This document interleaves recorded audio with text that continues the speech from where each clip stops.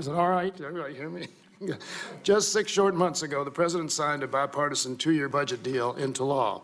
It does everything the President's proposal fails to do.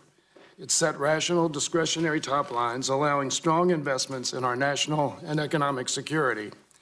It had bipartisan support, including the ranking member and myself, and it set Congress up for a successful appropriations process.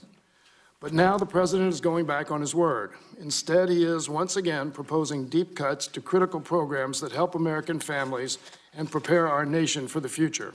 Once again, he is breaking his promises and lying to the American people.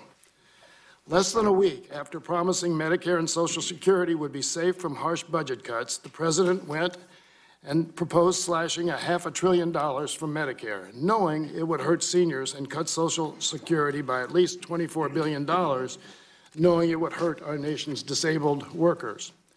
During his State of the Union address, the President said he was working to improve Americans' health care.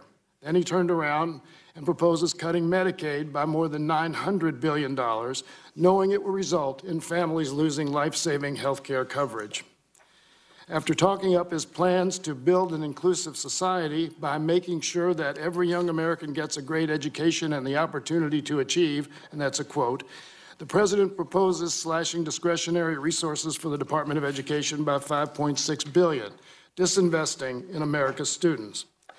He then proposes a $170 billion cut over 10 years to student loan programs, knowing it will make it harder for young people to earn a college degree. The President is trying to cut nutrition assistance by more than $180 billion, and that's before taking his recent mean-spirited regulations into account, knowing all along it will force more families to go hungry. In his State of the Union speech, President Trump talked about planting trees to protect the environment. You know how you protect the environment?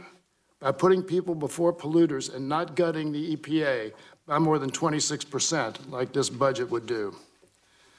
Amid the deadly coronavirus outbreak, the President gave the American people his word that his administration would, quote, take all necessary steps to safeguard our citizens from this threat. That was another lie, because just days later, his budget included a nearly 19% reduction to the Center for Disease Control and Prevention's discretionary budget authority, despite this ongoing threat. The bottom line here is that this President and his Congressional Republican allies have routinely prioritized special interests and the rich and powerful over the health, safety, and economic security of American families. The President's destructive and irrational budget continues that misplaced allegiance by intentionally going after working families and vulnerable Americans, while simultaneously extending tax cuts and giveaways to the very wealthiest individuals and large corporations. Over the course of the decade, the President's budget would slash non-defense discretionary funds by more than $1.5 trillion, taking a wrecking ball to America's economic future and security.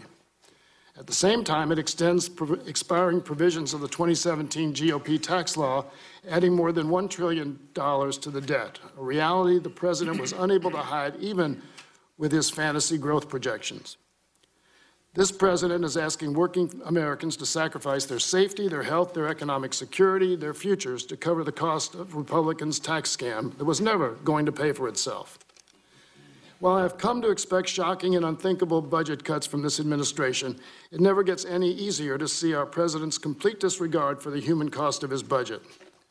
Thankfully, with a budget already in place for 2020 and 2021, and the Senate Majority Leader reaffirming his commitment to the Bipartisan Budget Act of 2019, I'm confident that Congress will stand firm against the President's warped vision for our nation's future. Finally, Director Vogt, for obvious reasons, there is a lot of interest in your presence here today. This is the first time you have testified since President Trump was impeached. I'm not going to rehash that entire process, but a major finding of Congress's investigations was that the administration broke federal law when OMB failed to abide by the Impoundment Control Act. That law falls squarely within the jurisdiction of the Budget Committee, so I think it is critically important that you speak to OMB's adherence to the ICA today.